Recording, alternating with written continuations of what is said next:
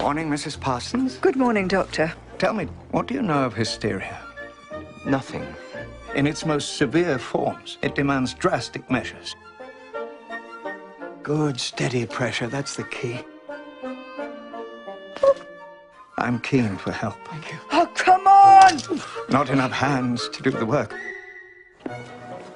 I have been offered a position by London's leading specialist in women's medicine. Oh, gosh. Good God, man. What a grip. It is strictly a medical treatment that stimulates the nervous system. Oh. Who is she? She's his daughter. It's a very difficult case, that one. It must be difficult pleasuring half the women in the city. Pleasure has nothing to do with it, I can assure you. I suppose that depends on whether you're over the table or on it. Bye! Isn't she a Chinese firecracker?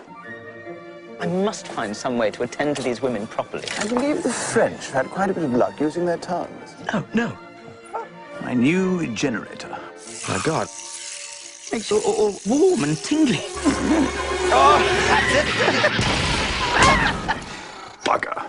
Now, who should we try it on? We are not going to take a dangerous electrical device and press it against a lady's most gentle areas. Are you hurt? No. Oh, right there. What do you call that little thing? Well, I was calling it the feather duster.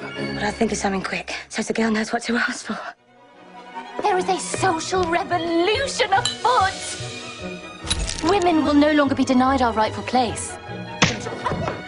This is my electrical assistant. Everything all right, Mrs. Castellari? What about the squealer? You have invented a machine that does harm to no one and makes anyone who comes into contact with it feel better. Do you think it'll catch on? I have no idea, but imagine if everyone had one.